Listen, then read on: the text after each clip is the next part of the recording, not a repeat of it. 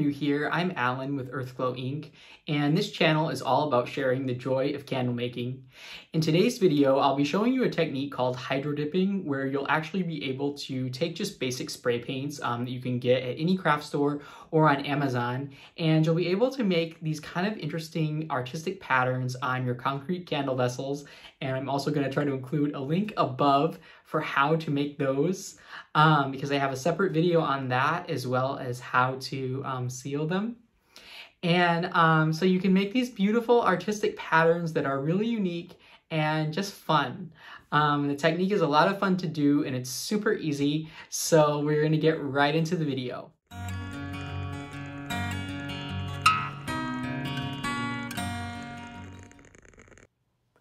So I'm gonna put on my nitrile gloves. I've kind of learned the hard way by not wearing gloves spray painting that it's really important to do so, because the spray paint will just get all over your hands and it's so hard to get off. And I'm just taking my distilled water here and I'm just gonna pour some into my little Dollar Tree container. And this container I always use for this project. And it looks really dirty, but actually it is just got some dried paint in the bottom of it, and it will work totally fine.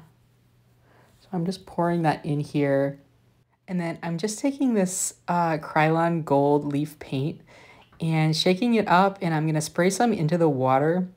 And I just kind of spray whatever pattern I like, and then I'm going to take some of this black color, this satin Rust-Oleum. It's just what I had on hand. You could also use the Krylon or however you pronounce it. And then my candle vessel, and I'm just gonna gently roll my candle vessel in this paint pattern that I've created on the top of the water. And it's really fun and so rewarding to see this like immediately take shape. And it looks like I'm just gonna go back in there. You just kind of have to play around with it. And then I'm going to go back to my paint and spray some more into the water. And usually I'll go back and forth with this probably 5 to 6 times to get the desired, textures and patterns that I want. And then just rolling it right back in there. There's really no wrong way to this.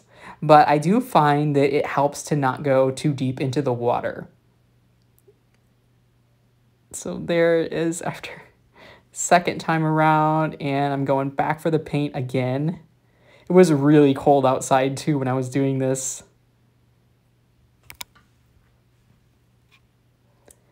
And I like to just like go in little spurts of paint. I find that it kind of creates unique patterns rather than making any one spot too big, but you can always just use whatever patterns you like. And this is after my 3rd time, it looks like. And you can kind of see those water beads just dripping off there. But obviously that'll just totally dry once you finish your project, and you'll just be left with the beautiful art. So I actually tried I want to say 3 or 4 different types of gold paint because I really wanted something that was metallic. And I had a lot of issues with them adhering properly to my containers. So this gold leaf was definitely the winner, and I'm gonna suggest that if you want a nice gold to go with that one, because I've done a lot of testing and they're just not they don't work as well, the other golds, at least not for me. And sometimes it helps when you're doing this to kind of eyeball those little spots where you are missing that paint, and to just kind of like spot touch, if that makes sense. And sometimes you will see little bits of texture, and I have just tended to kind of press them back down or just ignore them, and the sealer will kind of finish everything off. And now I'm going to be doing the other color. And so I did go ahead and dump all my other water out, just so that way there wasn't any of the black spray paint in there. And so I'm doing new distilled water, and then I did also get a new pair of nitrile gloves.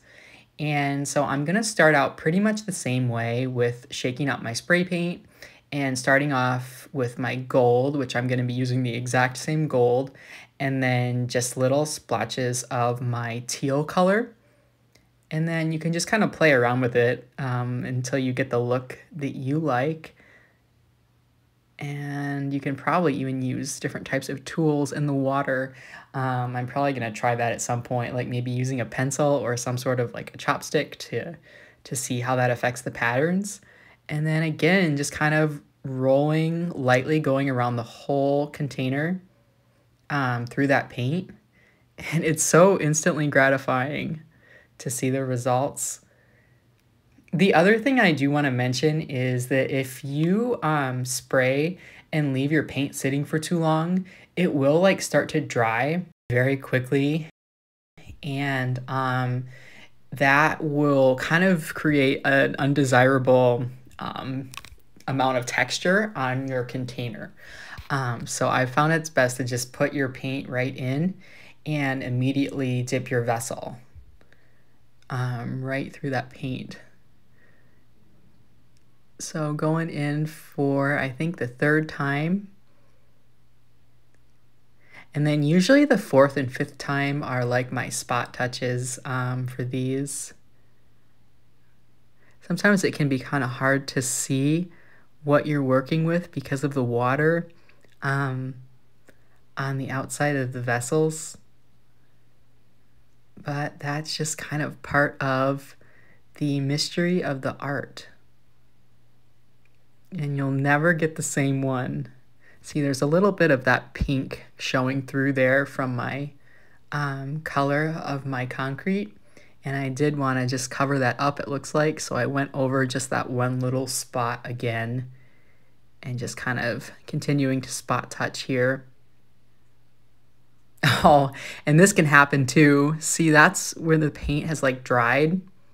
Sometimes I'll try to lightly like scrape it off almost, and other times I'll just kind of press it back down. But what we will do is after these dry, about 3 days later, I seal them. And I do wait a full 3 days generally, so that way any excess water that may be inside the concrete still will completely have evaporated. And I find that 3 days is generally the best amount of time for that. So interesting, the patterns that you can create. And the movement of the water also does a lot of the work for you. I promise, if I can do this, you can do this. I am in no way a visual artist at all.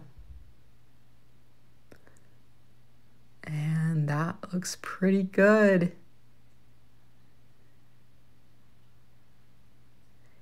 And I'm gonna go back in, it looks like one last time here maybe.